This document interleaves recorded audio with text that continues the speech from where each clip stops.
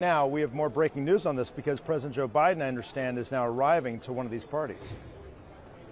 Yeah, he sure is. We just got this video feed. We're going to listen in. I believe right now he's in downtown Atlanta at the Hyatt Regency Hotel just minutes after walking off that debate stage. This is where a watch party that was full of Democratic supporters that were being held there. Let's listen in.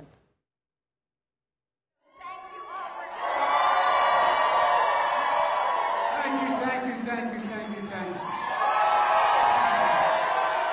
I've been here the whole time. I see that patch there.